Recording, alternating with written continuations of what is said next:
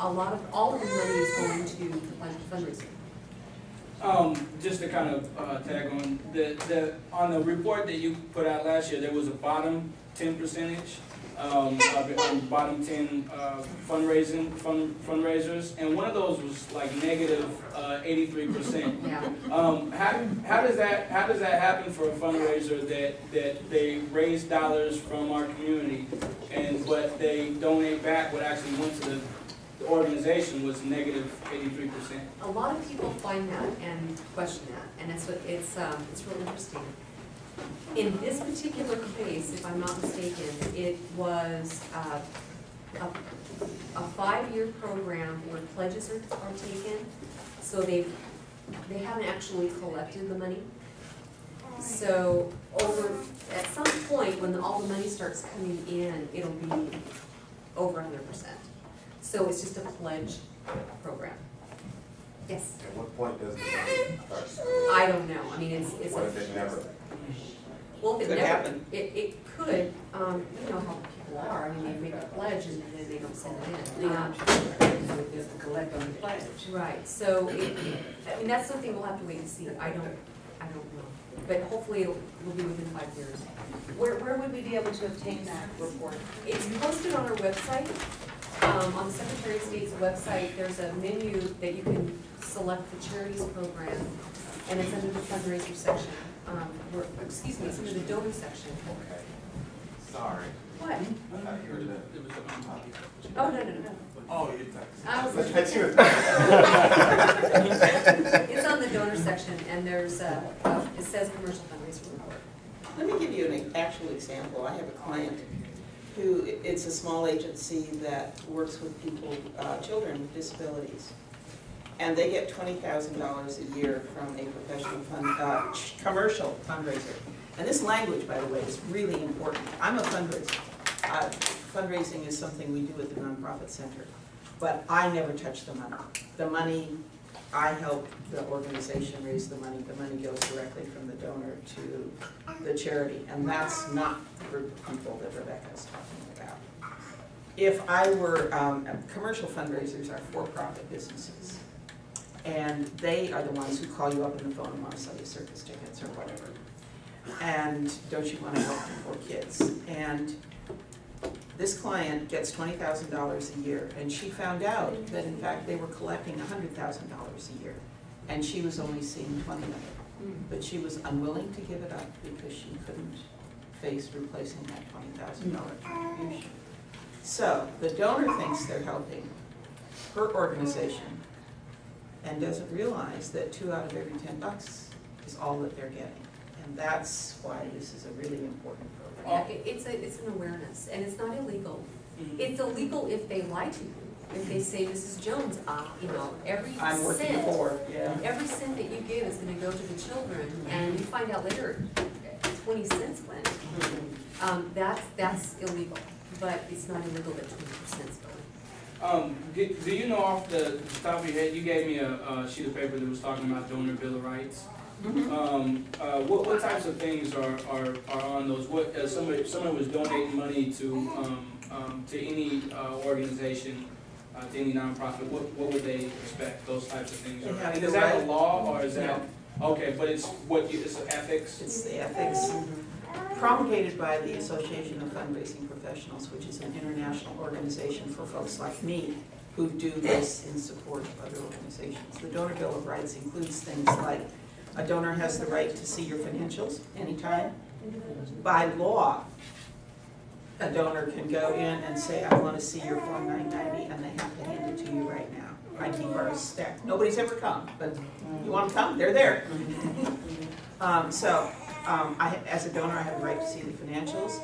As a donor, I have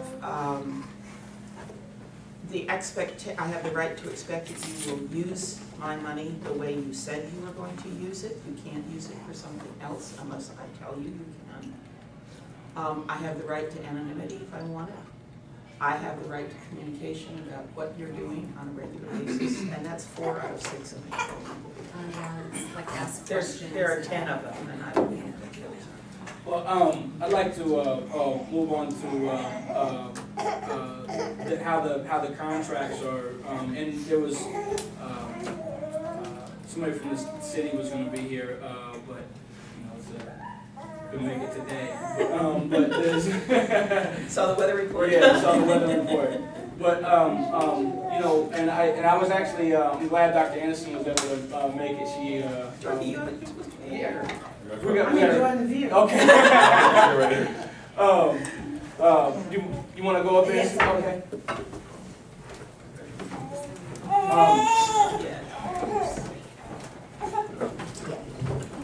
And I was actually going to ask for those for those of you that know, the city actually donates or provides funding for several nonprofits in Tacoma. And what I kind of wanted to know was, and the outputs are available, and if it's a contract, the contracts are available for public review. But why would it be important for the community to know what those outputs are, and to be able to evaluate, have a community evaluation or a community perspective on why would it be important for us to know that in judging the effectiveness of nonprofits? And I was wondering if we could start with you, Dr. Anderson. Well, we are a recipient of a city contract for our meal involvement program. And the reason that the outputs are critical is that because, first of all, they're public dollars funded by the city's tax base. And the outputs indicate if we are first meeting the goal that the city and the contractor, in this case the Urban League, has agreed upon. Secondly, how effectively we're doing that. And third, is it cost efficient and addressing the need or remediating the need that the contract was designed to do. And it's also a form of, in our particular case, we're moving to try to get established as a promising program.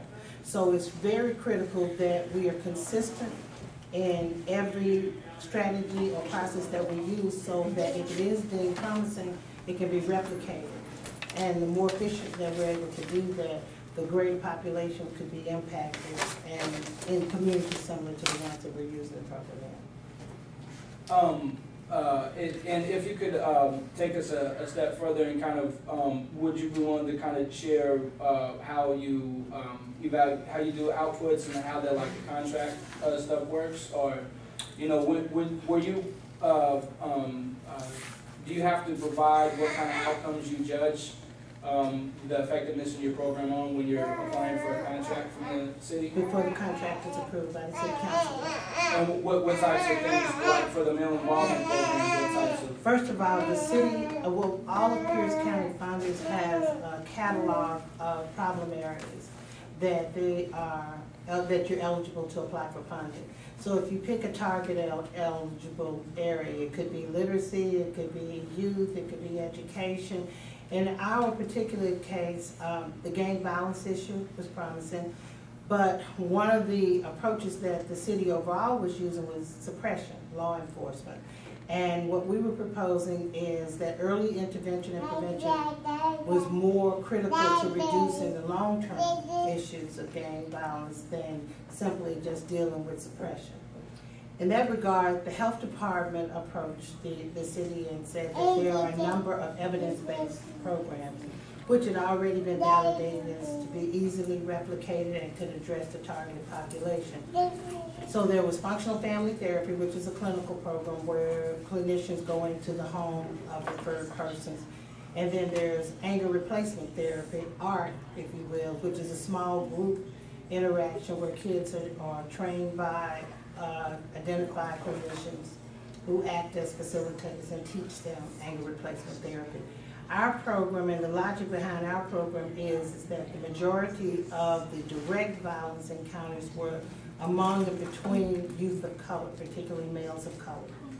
And the thesis was that regardless of what types of behavioral interventions occurred, until we understood what were some of the underlying behavioral and social and cognitive issues that caused the conflicts, then we were just going to have the program, it would just move around the city. So our program is designed to look at